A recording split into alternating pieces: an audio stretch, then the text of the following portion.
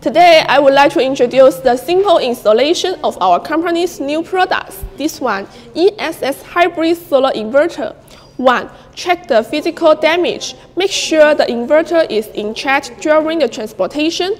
If there is any visible damage, such as the cracks, please feel free to contact us. And 2. Open the package and take up the products. Please check the accessories first.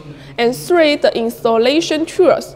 Climbing piers for binding poles and screwdrivers, manual wrench, and 4. Mounting the inverter on the wall. And after this simple installation, you can use our ESS Hybrid Solar Inverter. And if you are interested about this inverter, please feel free to contact us. We are Multifit Solar.